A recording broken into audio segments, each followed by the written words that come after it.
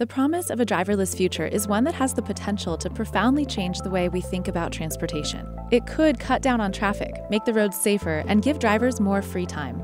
There are a lot of companies developing and testing autonomous vehicles, each with their own angle on how to address hurdles. Lyft is one of them. Unlike everyone else, it's taking a mixed approach to AV innovation. Not only is Lyft developing its own self-driving tech, it's allowing others to integrate into its ride-hailing platform.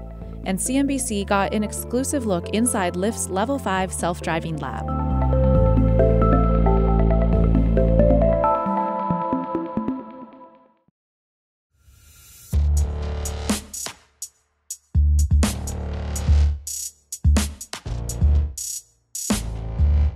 We have two autonomous initiatives. One is the open platform, where we're connecting Lyft passengers with our partner self-driving vehicles. And so this is Aptiv in Las Vegas and Waymo in Chandler, Arizona. And then also the product experience for the tech that you see here, which is Level 5. By opening up its platform, Lyft enables other self-driving companies to provide rides through the Lyft app. We think that self-driving is bigger than just one group, one organization, and we think that this is a great way to help accelerate self-driving overall. Waymo's pilot program in Arizona uses the Lyft app to request and facilitate some of its autonomous rides. The same partnership is also happening with Aptiv, which started testing its AV fleet in Las Vegas in 2018. Altogether, Lyft operates the largest public self-driving commercial program in the U.S., having completed over 75,000 rides. And it's this approach that Lyft says will push ride-sharing to the forefront of the self-driving revolution.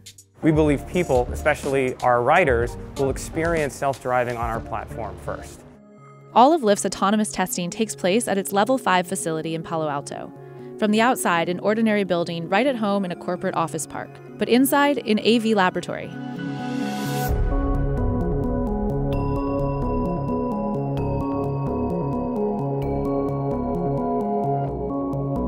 Level 5 within Lyft. So our goal is to bring self-driving technology to the Lyft platform. And we've been doing it for about 2.5 years. We have about 400 engineers across a number of sites. We're in Munich, London, Bellevue, Palo Alto, San Francisco as well. So far, Lyft has been testing its tech on Ford Fusions. And very soon, Lyft will announce new testing on Chrysler Pacificas. We're leveraging the Ford Fusion platform, the vehicle platform, and then we're augmenting it with hardware and software. Lyft's autonomous vehicles resemble most other self-driving cars, utilizing similar sensors and technologies to take in information about the world around it. In here we have cameras, we have radar, and we have LiDAR as well. We also have what we refer to as the whiskers. These are additional LiDAR. The whole idea here is that with all of these sensors, we can see 360-degree around the vehicle. The signals from this hardware get fed into the trunk, which is our compute. 2 years ago, we were just kind of sitting, just starting to play with the technology, just the actuation of the acceleration and the brakes. Now, we actually are driving these vehicles that you can see outside every day in Palo Alto in a self-driving mode. And in fact, we even have an employee pilot where we're giving self-driving rides to our employees in the Palo Alto area. When Lyft employees request a self-driving ride, it functions practically the same as calling a regular Lyft. It's all done within the same app customers are familiar with, and self-driving shows up as another ride option. If we have a self-driving car nearby and available, you can open up your Lyft app and take a self-driving car the same way you would a normal Lyft. The whole goal of this is to make it feel very similar to how it is today. The pilot that we're doing with our employees in the Palo Alto area. And for us, that's a really big milestone because you're testing the experience, you're testing the pickup, you're testing the drop-off. And these are like really challenging pieces that if you were just kind of blindfolded, focused on the car, we think you would miss out. As Lyft builds and tests its own vehicles, it's connecting riders to those vehicles through its partnerships with Waymo and Aptiv.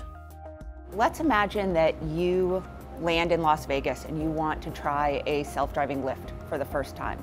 So for you, this would literally look like opening up your Lyft app at any of the locations that we support with our partner Aptiv.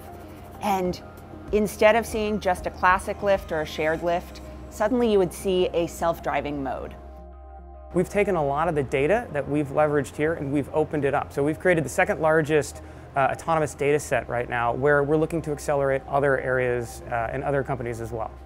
Lyft says its expertise as a rideshare company provides a unique foundation for the addition of autonomous technology because all its ride data provides advanced insight into which ride requests are best served by an AV or a traditional vehicle.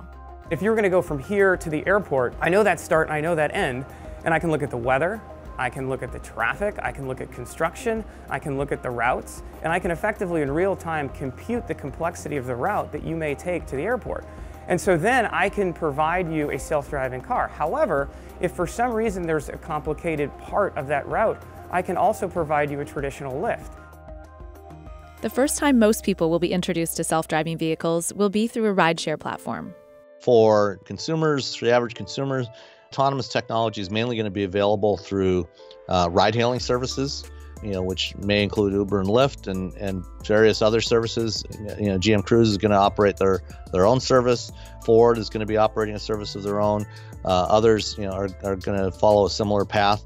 Companies like Uber and Lyft have an advantage because they have a fleet of cars already on the roads. Having presence in the streets and being able to collect a lot of data is always good, because the thing that makes these machine learning algorithms improve and get better is, as we all know, is massive amounts of data. All that data is why Lyft says opening its platform to other companies makes sense. It will improve the overall customer experience when self-driving hits the rideshare platforms first. The way that we look at it is that we can allow very much a focused deployment in isolated areas at first, and over time you start to see that grow in terms of the vehicle capabilities and our ability to kind of scale that technology, and you start to move it to additional cities, additional use cases. But what's great from the hybrid perspective is that as a passenger, you're completely abstracted from it and you're always going to get a ride. The safety of self-driving tech is a major concern for Lyft, so it's working with others to develop best practices. 40,000 people die on American roads each year, most of those due to preventable accidents. Self-driving is fundamentally going to come to market as a collaborative effort between companies like Lyft and regulators to make sure that we are doing this safely and in a way that is beneficial for society. In October 2019, Lyft joined the Automated Vehicle Safety Consortium as a core member. AVSC, which is Automated Vehicle Safety Consortium, is a group of companies. So this is GM, this is Ford, this is Daimler, this is Toyota, and even Uber and SAE coming together, working on best practices, not only for the development of self-driving vehicles, but also the deployment as well. And the goal here is to share our best practices as it relates to this technology. Gaining public trust is another hurdle. Lyft hopes that introducing customers to self-driving options on a familiar platform will make those first experiences with the technology more positive. What we're doing is bringing that understanding of how people are thinking about new technologies into this self-driving experience. 96% of people tell us they want to ride again, which I think is one of the most powerful insights that we've generated in the first few years of running this program. As Lyft and its partners expand self-driving programs, working with cities and local law enforcement will be crucial to its success. I think people underestimate making sure that these are safe, that we deploy it in the correct way that both the public understand, and then also from a regulatory environment as well. We want to make sure that we follow the rules and we find an effective way to do this. In Chandler, Arizona, Waymo is testing its pilot program with the cooperation of local law enforcement and city government. I don't think you could stand at a street corner or drive a couple miles without seeing a Waymo vehicle. Chandler has been a city that has embraced technology. We've worked very well with them in terms of letting them expand their models and continue to educate their vehicles on our roads, and it's been a great relationship. The city of Chandler saw a 4% drop in traffic accidents in 2018 compared to 2016, when Waymo first started testing its self-driving vehicles there. We recognize this technology as something that could really impact our roadways, because the overwhelming majority of collisions are preventable. What's exciting about this is that there's a great potential that this technology may potentially save lives and make the roadways safer. So when that was presented to us, certainly it piqued our attention and something that we are excited to be part of. I play in this adult kickball league that plays on Thursday nights. We would go over to the bar afterwards and grab some drinks, and then I could count on Waymo to give me a ride home. And it works 24 hours a day, 7 days a week. So always available, nice and safe and responsible, doesn't cost very much. And one day, when self-driving vehicles become the norm, we could even see changes in the way cities are designed to accommodate this shift in transportation. The first in the nation having a rideshare program with an autonomous vehicle company.